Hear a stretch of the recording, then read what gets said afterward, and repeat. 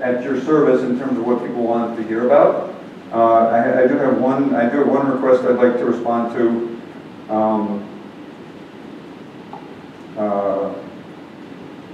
Which is somebody was asking about computing composition series for Verma modules. And I think that's a nice example, and it involves complex groups. And so that's one example I'd like to do, but are there any other requests? I mean, I was also thinking I could do some more examples of parameters and understanding what they mean. Basic request? Yes. If I just want to print out certain bits of data from some kind of list of some sort, maybe you could, like if you had a loop of some kind, Yes. you just want to pick out certain bits of some array and have it printed out. I'd like to see what how to do that. Just a simple programming question. Yeah. Sure. Let's start with that. That's easy enough. In principle, it's easy enough. Say if I have a block and I just want to pick out certain things. Right. Okay. Let's look at that. So I'm going to execute Atlas now, and I'm going to do it in a way that Mark disparages. But I want to explain why I'm doing that, which is that I'm in the Atlas scripts directory, and I give the command /Atlas. And the reason I do that is because I have multiple copies of Atlas sitting all over the place. And this way I'm sure I'm running the one that I think I'm running. Maybe Mark doesn't accept that as a good answer, but anyway, that's... Yeah, but then I have to look at the script. Anyway, okay, so let's do an example. Let's say set G is equal to SP for 6R. And let's set D be all discrete series of G with infinitesimal character row. So DS is a list of parameters.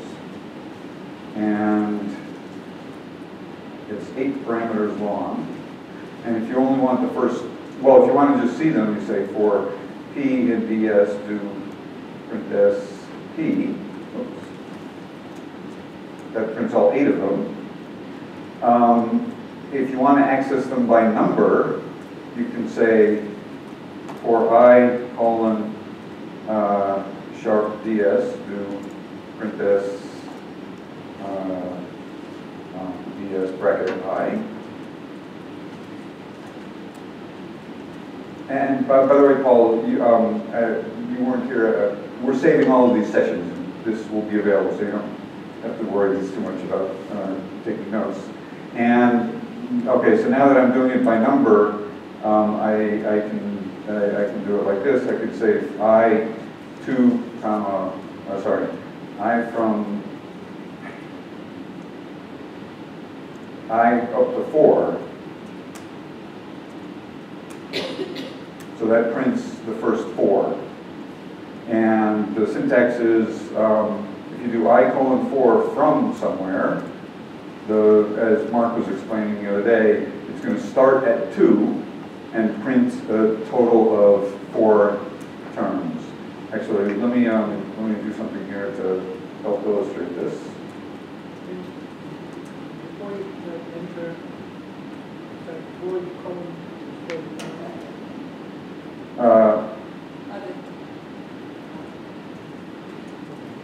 Okay, so the command I ran was for I up to 4, starting at 2, do something, and then I had to print I, and then list the I element of the list, and so I is starting at 2, and there are 4 terms, and does that answer the question? Yeah, I have a couple of small ones. Print S and print C. It's very minor, but I never use print. I always use print S, and I'll show you the difference. The print says it's a print tuple and it prints a 3 component parameters. Yeah, but print has all these extra quotes and things. So, well, not quotes, but this is a triple. It's an integer, a string, and a parameter. And here it's printing it literally as integer, comma, string, comma, parameter. But print S stands for print string. And it's converting I into a string and attaching this string to it and then attaching that string to it so it looks nicer.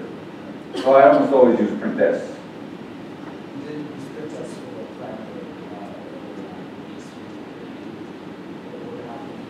parameter. Sorry, what? The first time you did I did? Oh, print.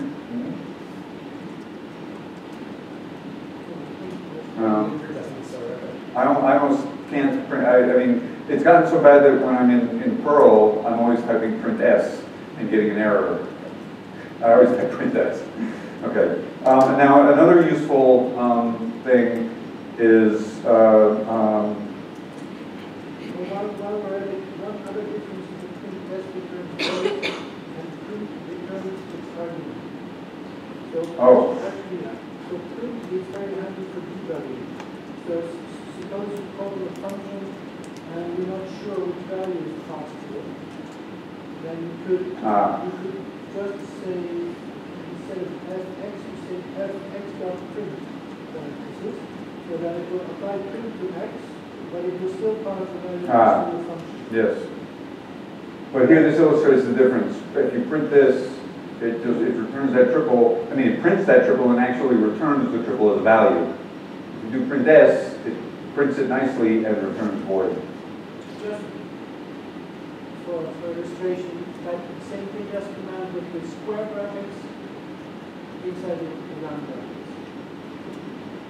And you see that it only works with top like that. As soon as something is buried into Right. the value, it just prints that. And another useful thing is this.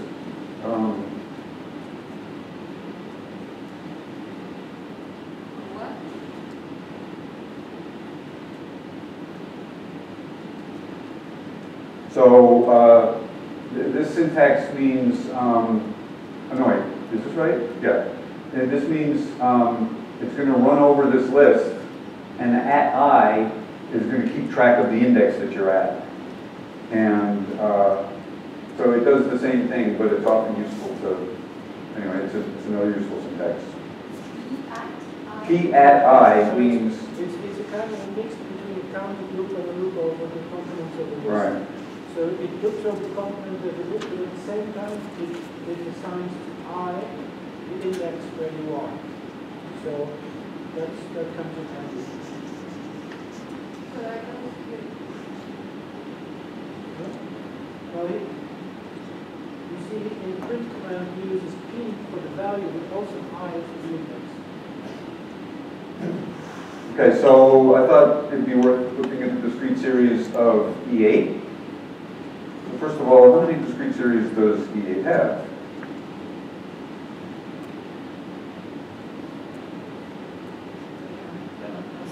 One. That's interesting. What? Should it be all discrete series? Ah, thank you. There's only one discrete series with Harshounder parameter rows. Okay. Thank you. 35. Question.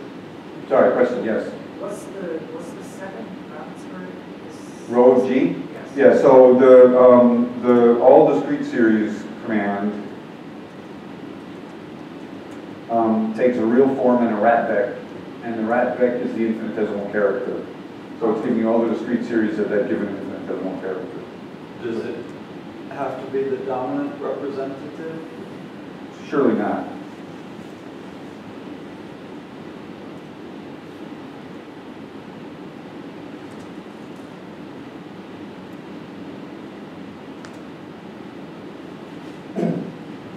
Can we see? Yeah, so for P in...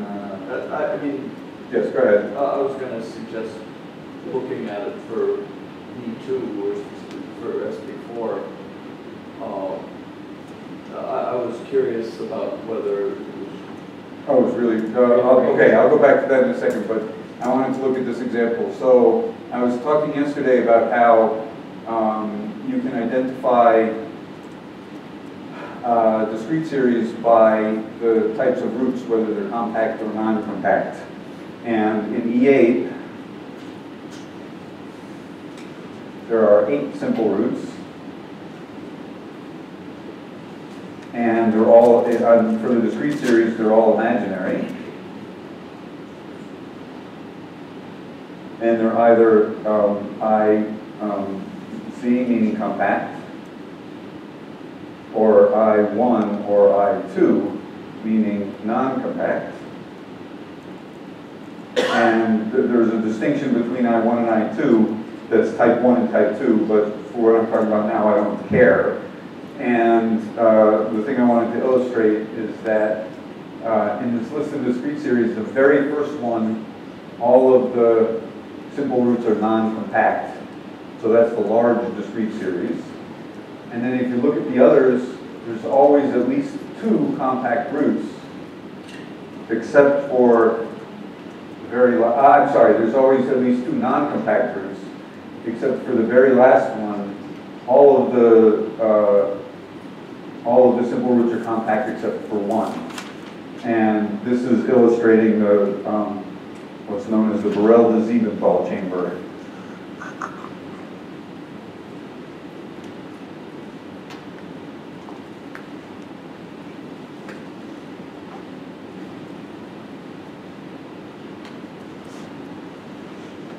And there are 135 discrete series on this list, and they're distinguished by the pattern of compact and non-compact roots. There are 256 possible such patterns, and 135 of them occur here. So where are the others? Or maybe they don't even exist. So, Yes? how do we, the information of the discrete series from this, like yesterday, Yes. you showed us the terms of Weishaupt. Yes. So the way to think of it is as follows.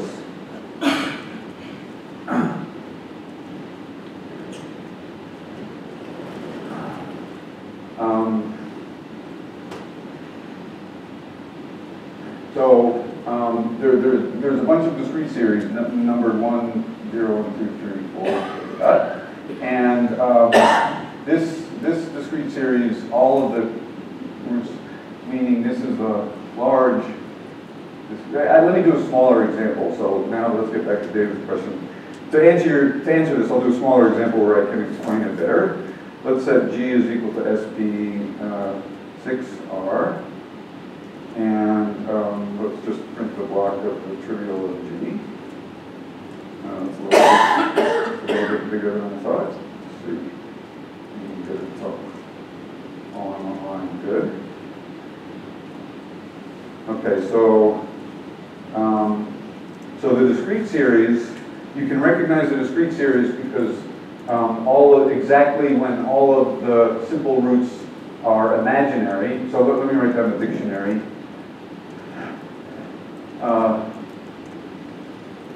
There's I1, I2,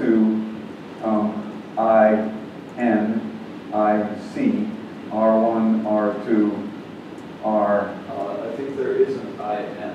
Oh, sorry. It is a keyword for. IC, R1, R2, RN, C plus, C minus. And those last 2 are uppercase C's. Yes, those are uppercase C's. And this means imaginary, real, complex.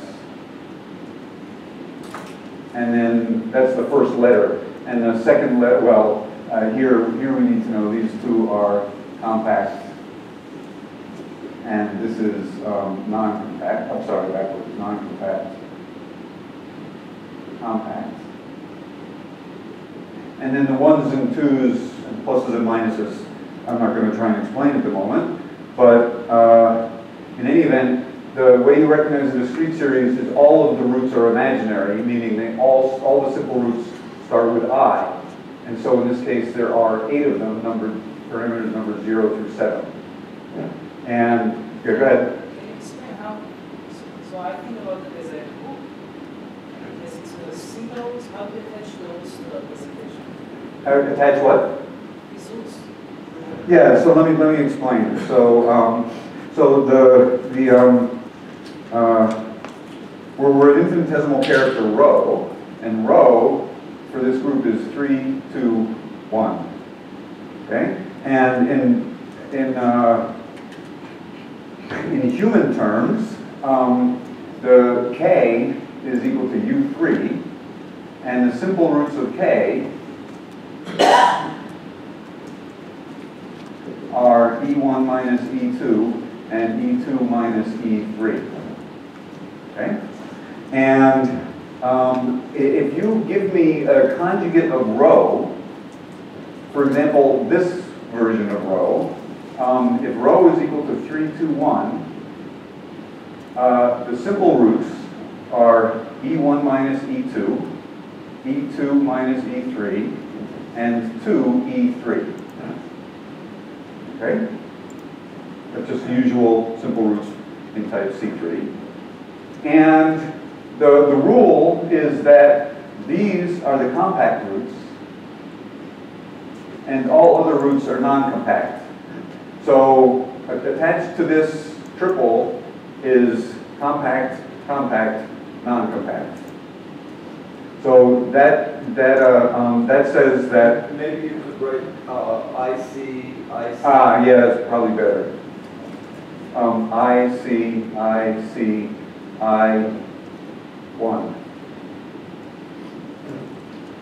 Okay. So in the if you choose the usual coordinates for SP, there's a pi. Well, let me say. Define pi lambda to be the discrete series with Harish-Chandra parameter lambda. And this has infinitesimal character lambda, and it's a fact that pi of lambda is isomorphic to pi of lambda prime if and only if lambda prime is equal to w lambda for w in the Wahl group of k. So I'm telling you, so in particular, there's a representation pi of rho. That's a well-defined discrete series representation of SP6. Which one in the list is it? Well, the way you check is you do this calculation. You see that it has 2 compact roots and 1 non-compact root. So which one is it? It looks like it must be 7 or 5. Why? Because I'm looking for this pattern IC, I1. And that occurs here and it occurs there. So if you want to make a bijection, so let me write it down.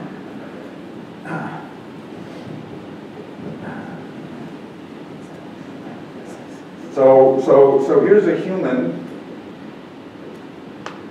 Here's the way a human thinks about the discrete series of SP6.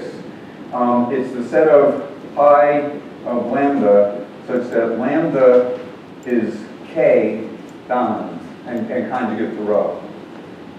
Conjugate to rho. This is the discrete series at rho. So that is to say, if you actually list those 8 things, it'll give people a chance to be digesting the things that you said. Sorry, do what? If you list these 8 lambdas. Yeah, that's what I was about to do. Stop interrupting me. I'm sorry. 3, 2, 1. You're not going to come in and stop apologizing? David, I've never heard you apologize. Okay, so what are all of the lambdas? So dominant, ABC is dominant, G dominant, if A is greater than or equal to B is greater than or equal to C is greater than or equal to 0, and it's K dominant if A is greater than or equal to B is greater than or equal to C. Okay, because the compact roots are just E1 minus E2 and E2 minus E3. So what's the quotient?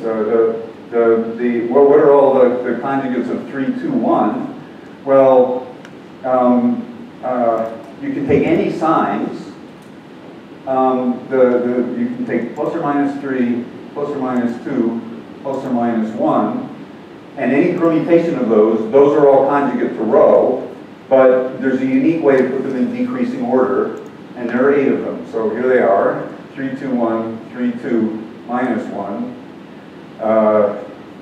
3, 1, minus 2, 3, minus 1, minus 2, 2, 1, minus, 2, 1, minus 3, 2, minus 1, minus 3, and 1, minus 2, minus 3, and minus 1, minus 2, minus 3. So when I learned about the discrete series of SP4, that's the way I thought of it. Okay? Now, what makes the discrete series different? Why is this discrete series really different from this one? SP6. Did I say SP4? Why didn't you correct me? You told me to shut up. Yeah, SP6. And yeah, so are these discrete series all sort of the same or different, or what's the story? Well, it turns out that the type of discrete series is controlled by this compact and non-compact root distance. So this one, this is IC, I1, and here, so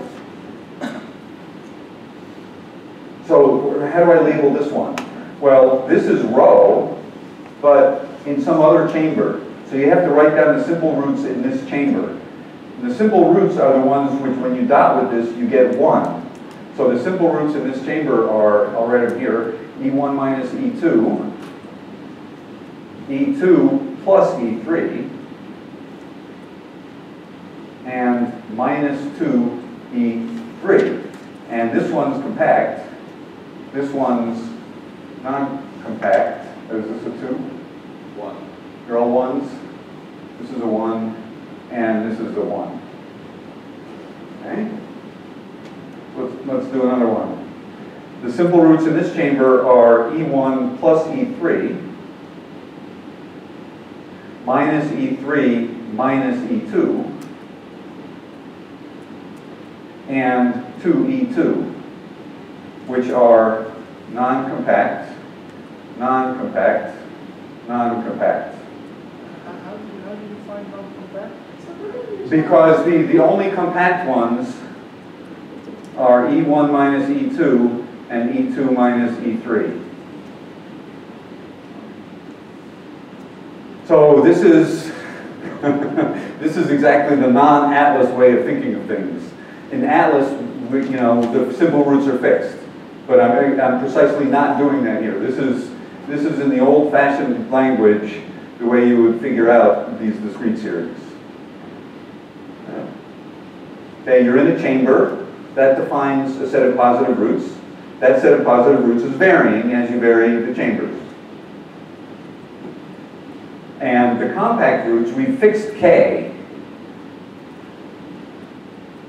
K is not varying, it's the chamber that's varying. Okay? So let's, I don't want to do them all, let's do one more. This one is what? E1 plus E3 minus E3 plus E2 minus 2E2, non-compact, compact, non-compact, so on. Okay? And let's do the last one. 3, 1 minus 2,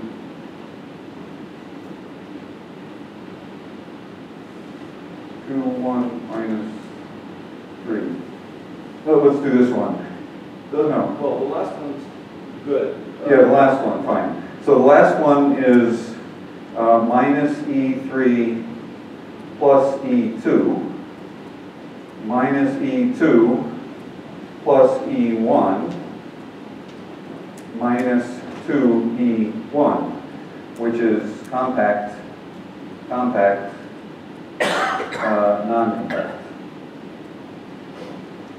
Okay? So there are 8 discrete series, and how many patterns do we get? Well, each root can be compact or non-compact, so you might think that you get 2 to the 2 cubed is 8, you get every pattern exactly once. But that's not the case, because the pattern that doesn't show up is that. The only place you can get all the roots compact is in the compact. And if the group is compact, that's what you get. But since this group is non-compact, you never get that pattern. Well, I guess that's just one pattern you don't get. So, in fact, there are, in fact, each pattern occurs twice. So here's IC, I1, I1. And, oh no, sorry. Here's IC, I1, and here's IC, I1. And definition, pi is holomorphic, or anti-holomorphic, if all simple roots are compact except for one. That won't do for definition. I mean, it's true for SP, but I don't know whether Joe is awake enough to explain properly why that's not the right definition. Oh, because I'm sorry, you're right. That's not sufficient. If the group is quasi-split, maybe? I'm not sure. Let's, well, there's E8. you could do this for D4. Right? Well, E8, for example. Well, yeah. So, yeah, so sorry. Yeah, so the correct definition is that holomorphic means that all the simple, the number of compact simple roots is the rank of K.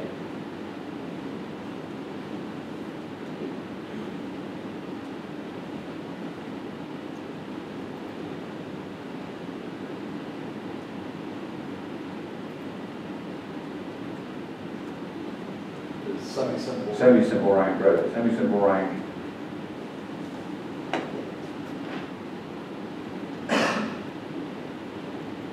And this implies that, well, for a compact group, are those holomorphic? I think it's not an unreasonable. Yeah, anyway. So that's the holomorphic discrete series. So there are 2 holomorphic discrete series. And definition, pi is large if all simple roots are non-compact. I mean, if you expand it, if you miss a part, Huh? how you mean if you like if you miss the part of pi? Yes. Well, when you say infinitesimal character, that's too weak. All of these things have the same infinitesimal character. What you have to say is the Hara-Chandra parameter. I mean, I'm asking how the second line attached to pi, related to pi. Let me get a definition. Here? Yes, pi is a holomorphic if something. Yeah, so pi of lambda, which is a discrete series representation, if the number of compact simple roots in the chamber defined by lambda.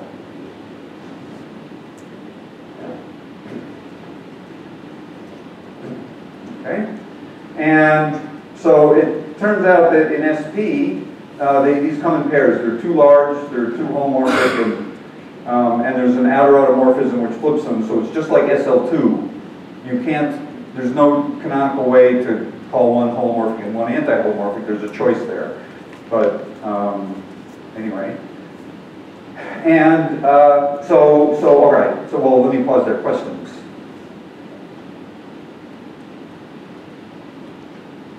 All right. So in some sense, you can learn from the Atlas one. That's correct. Yeah, well, no, I mean, I was explaining the math, so now I can say how to line up with the, how to relate this to what Atlas says.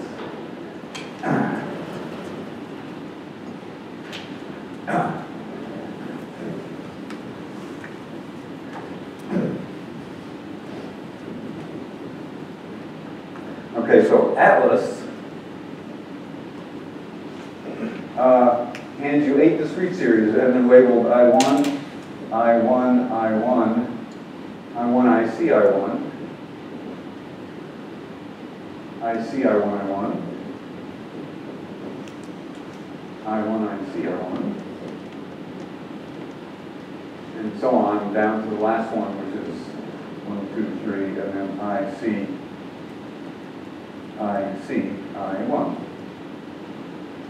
And so there are two, so what I claim, there are precisely 2 ways to match these sets. Which are, consistent. So the way I think of it is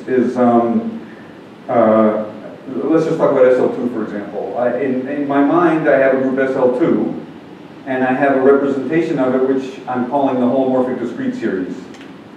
In Atlas, I have a list of 3 representations, and I want a bijection between those 2 sets. It's not unique. I have to decide this holomorphic one that I have in my mind is going to go to representation number 0, and then after that, the whole bijection is defined.